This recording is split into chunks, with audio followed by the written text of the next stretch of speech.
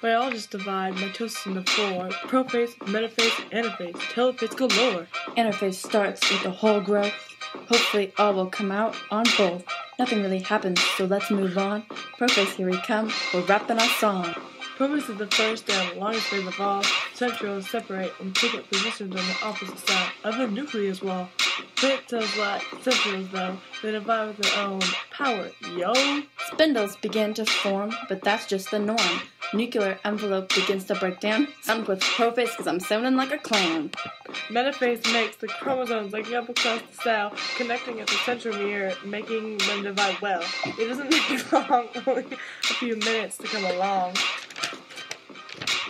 The third step is anaphase, where chromosomes move apart. That's what was planned from the very start. Once they separate into two displays, the chromosomes stop moving, stopping the phase.